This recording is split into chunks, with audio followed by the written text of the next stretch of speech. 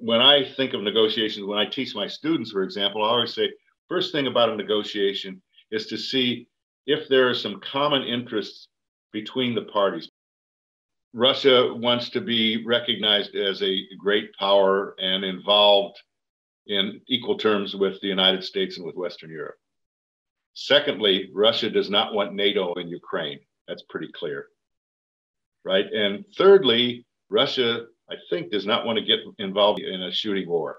So those three things are things that we have to take into account, but they also offer some hope when, as long as we understand that in a negotiation, both sides would have to make some compromises.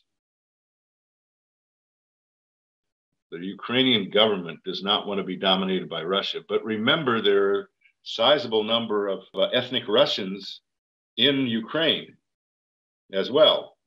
So Ukraine has to be thinking about its own population and what its population is thinking about as well. Ukraine is, despite some problems and corruption in particular, Ukraine is a democratic country that has democratic elections. Does Ukraine want to be into NATO? Probably so, at least the government does.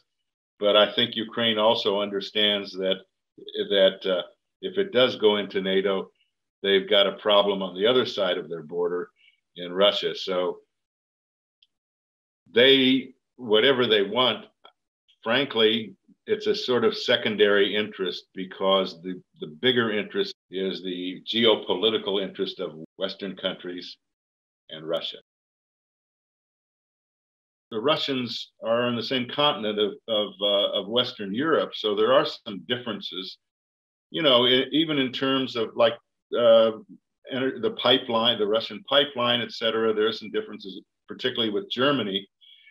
But essentially, the U.S. and NATO don't want Russia to be able, without any kind of resistance, to invade a neighboring country and impose Russia's will on the neighboring country. That's an important principle, and certainly Western Europe would be very concerned about that.